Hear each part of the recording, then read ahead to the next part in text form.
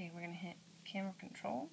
It's going to show you starting preview, and you can see my GoPro is sitting in front of this flower that goes on top of a perfume bottle I have, and I can hit record and it'll start recording. It shows you the timer there, it shows you the battery life and that you're connected to Wi-Fi. You can click preview off. You can also click up here and it will turn it to full screen. Enable full screen mode. Your button down here to stop recording. And again up here at the top you have your I'm recording in 960 at 30 frames per second. It shows you have 2 hours and 40 minutes, I guess, of your battery life, your Wi-Fi, or that's record time, I'm sorry, your Wi-Fi, and then your battery life. Down here you can click settings, and we already have preview on. You can click locate camera, and I don't have my camera close right now to show you this, but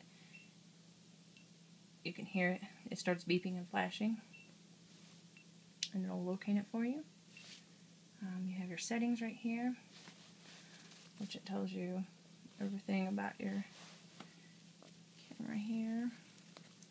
And you can click on, say I want to change my resolution, and click on it here and go 720, 60 frames per second. And that'll automatically apply it without having to go through all the menus. You can delete your last file or delete all your cards, which is also a format. You have your camera modes here. You have video, camera, burst, time-lapse, and I believe this is the, I can't think of what that one actually does. I believe it's the delayed start for recording that starts at whatever time you have so that you don't get camera shake, but I can't remember for sure. And let's see, was that everything? That was everything under settings. Oh, here's another thing. On this main page, I can see it.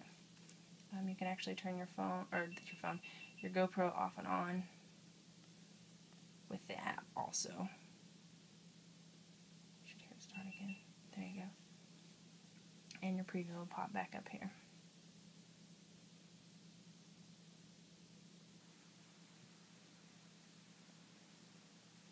And we can click full screen, and I believe, yes, it works in landscape mode and portrait mode both.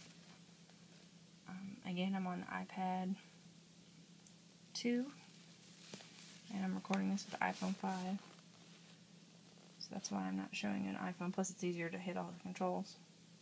Anyways guys, that was a quick look at the GoPro Hero 3 connected with the iPhone, or iPad, actually. An iPhone app. You can get it today. You just have to make sure you update your camera to be able to use the Wi-Fi connection.